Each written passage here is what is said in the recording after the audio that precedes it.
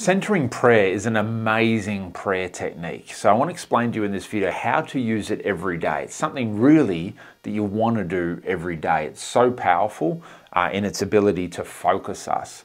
Noise is the great enemy of our spiritual life.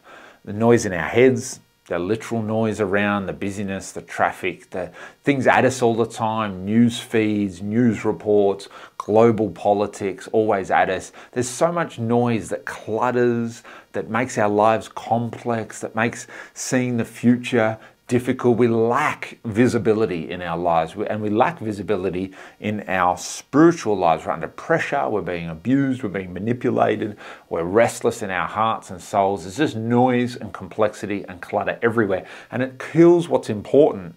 And what's the most important is your prayer life, your spiritual life and development. Centering prayer brings us into this place where we center down, where we put roots down as we pray. So you might do this in your prayer time. We might just do this as a prayer as you go. Sometimes I do this even before going into an important meeting. Sometimes I do this if I'm at a cafe eating lunch and I've got a spare 5 minutes. I just center down, centering prayer that brings me back to what's important. Traditionally, it's called recollection or a recollective prayer. Recollection as in reminding or remembering something, remembering or recalling what's important. And that's what centering prayer does. It focuses on what's important. It brings us back to the divine center, centers us on God, centers us on what we really want. What we really want is a relationship with the living God. All life flows out of that. Yet it's so difficult to get to that with all the noise and the clutter. Centering prayer focuses our attention on the now, on today. That's why sometimes it's a great prayer to do before a meeting, before something difficult, when you've just got 5 minutes in your office or at work or on a break, just to bring you down and focus your attention back on God, what's important, why you're alive, what's valuable in your life, what's life-giving around you. But it also focuses your direction. So not just focusing your attention today, but focusing your direction for all time, for the future, for all of eternity. And that comes through, again, focusing on God so the Holy Ghost can lead you into your future. So here's how you do it. 3 simple steps. The first thing is to sit down, usually, maybe even to lay down, and just to let go. Practice deep breathing. Just let go.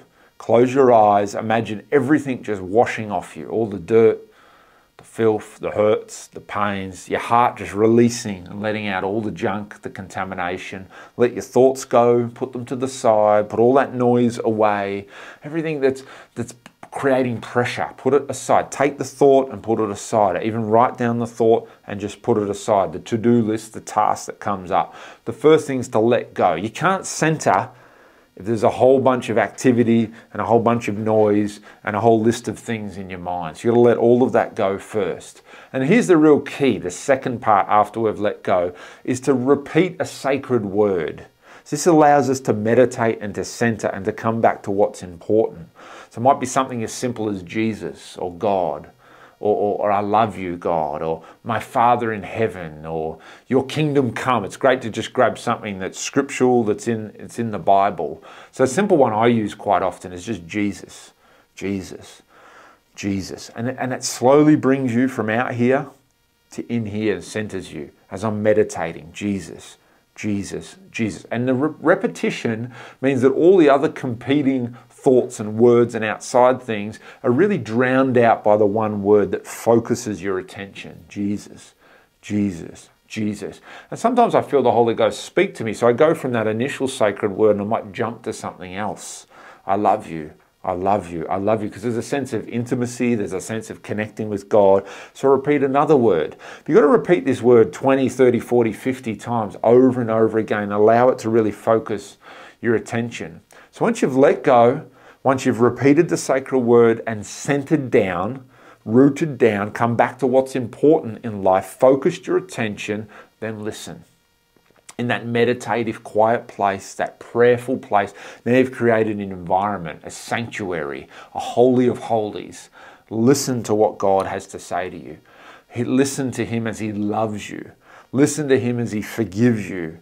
Listen to him as he speaks to you about the future. Listen to him as he kindly and gently, like a good father, adjusts you, corrects you, rebukes you, makes you better.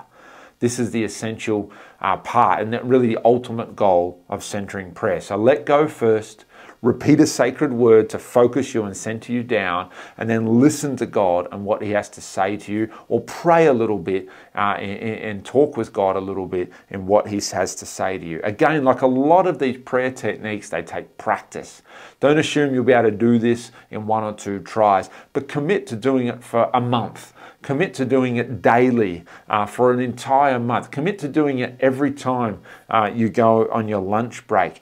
Let it become something that's a habit, because we're so accustomed to running and rushing and grabbing and grasping and pursuing all these different things.